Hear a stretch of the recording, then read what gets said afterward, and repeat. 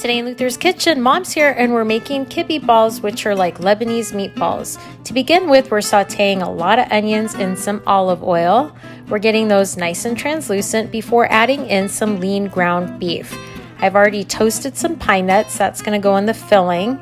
And I'm going to start to soak some bulgur wheat. So I'm soaking it in water until all the water is absorbed.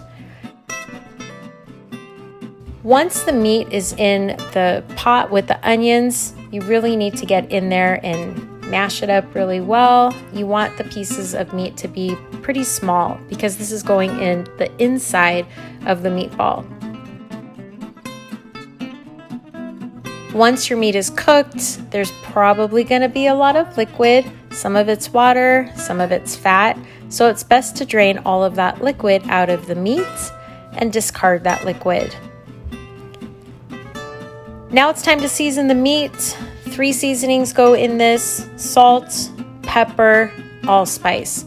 It's so important that you taste the meat. You want to make sure you have the seasonings right before you start filling your kibbie balls. So now for the outside layer, again, I'm using bulgur wheat with raw beef and using my hands, getting in there to really incorporate the bulgur wheat. It's best if you have a bowl of ice water nearby so you can keep dipping your hands. You want to keep the meat cold, and you also need the water to help you get the bulgur wheat infused in the beef. This also gets seasoned with salt, pepper, and allspice. Now to make the kibbie balls, you want to take a golf-sized ball amount of the exterior meat. That's the meat with the bulgur wheat. And my mom's showing you how to do that by making a cup. Then you're going to place the meat filling, which we added pine nuts to. So the meat filling has the sauteed onions, pine nuts, and the seasoning. And you want to pinch the filling so that it doesn't ooze out. Now you're going to put all of your kibbie balls onto a baking sheet pan that has a layer of rendered butter or ghee or semna on top and on the bottom. This will help the kibbie balls brown in the oven.